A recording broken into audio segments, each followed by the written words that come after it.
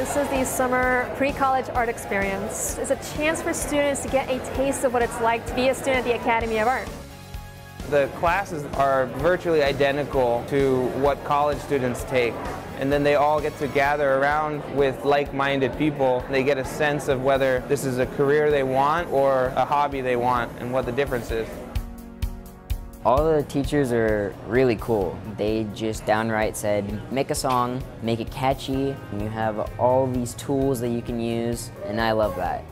I can be my most creative here, and I'm my most motivated here. I really enjoy it, and I hope I can further my knowledge.